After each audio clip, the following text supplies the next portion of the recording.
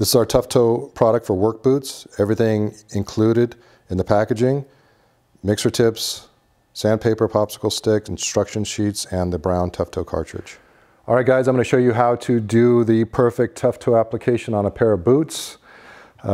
Key steps are preparing the boot, preparing the cartridge, applying the Tuff Toe material, and then finishing off the boot. Everything comes in this package for a successful application. You've got the cartridge, the wing and the plunger, sandpaper, mixer tips, and instructions. You guys are doing the best thing by watching this application demo video before doing it. Also, if you haven't seen, this is our Tuff Gun applicator. This makes life super easy. I'm not going to use this gun because I'm going to show you how to do it by using the components that are come packaged with it.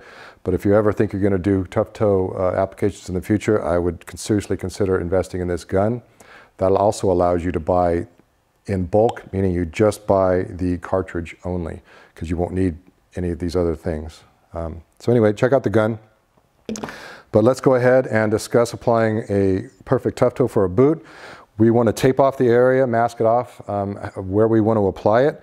We want to avoid flex areas, and we don't want to come back too far. Most guys are kicking the leather off their toe right here. You want to make sure that you get a nice thick Tuff Toe layer and that you have enough material in one cartridge to do two boots. So I'm going to take painter's tape because it comes off so nicely without any residue. And I'm going to go ahead and tape just that toe box area of the boot.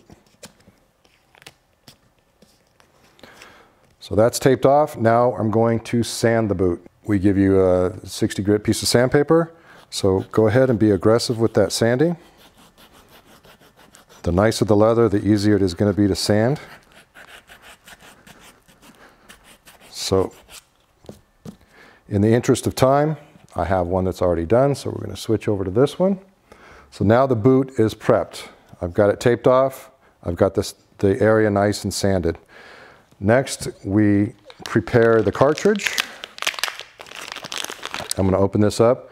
One thing I like to do is I like to mark the cartridge halfway down so that I know as I'm going along and depressing the plunger that I better start finishing up as I get about halfway, so I make sure that I have enough material left over to do the left boot.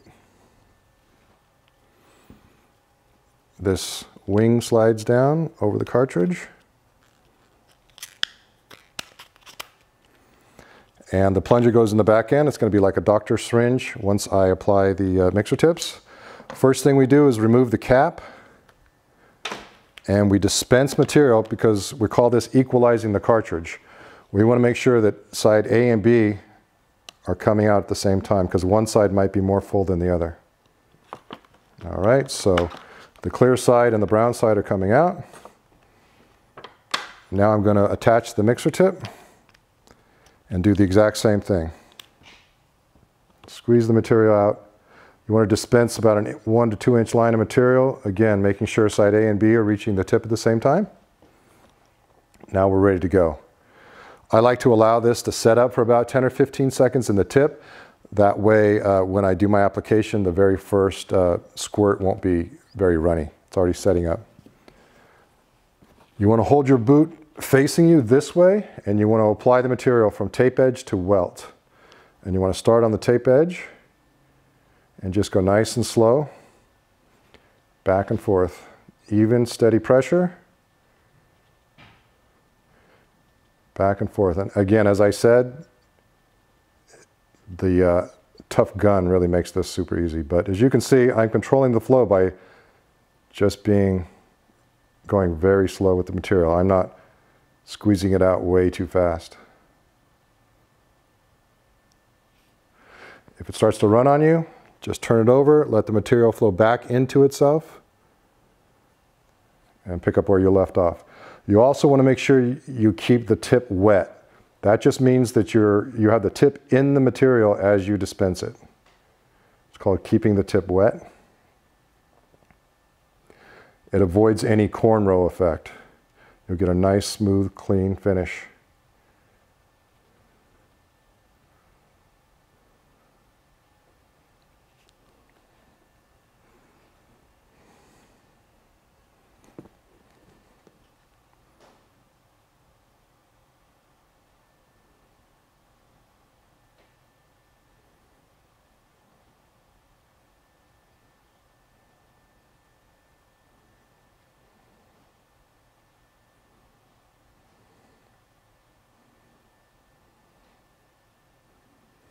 I'm finishing it up here at the bottom. I've got it where I want it. I'm going to remove the tape immediately so it doesn't become a permanent part of the boot. And now I'm going to rotate the shoe. You have a popsicle stick here that if you need to clean up any edges, you can go ahead and do that. Or you can use a rag and use your finger and just wipe it clean. I've done my share of Tuff Toe, so I don't need to do that. But now we're just going to rotate the shoe for a minute or two. I like to hold it like this so that if it's going to move at all, it's going to get thick right here. The only other tip I would say is that if you want a quicker cure, if you were to put this in a hot environment, like a hot car in the sun all day, this will set up much quicker. Otherwise, 18 to 24 hours just at room temperature. But if you apply heat, you can make the material cure much faster. Also, the material cures shiny, a gloss finish. But if you want a dull matte finish, you wait 20 to 30 minutes and you simply just wipe it with your finger. If you touch it and it feels oily or a little tacky, just leave it alone for another 10 minutes. But at some point, you'll be able to just wipe it and you'll see you'll wipe the shine right off. This is the dull finish, and this is the gloss finish. So you can do that yourself, like I said, 20 to 30 minutes after application. Rotate the shoe for a minute or two, set it down, switch tips, and do my other boot. That's how you get the perfect Tuff Toe.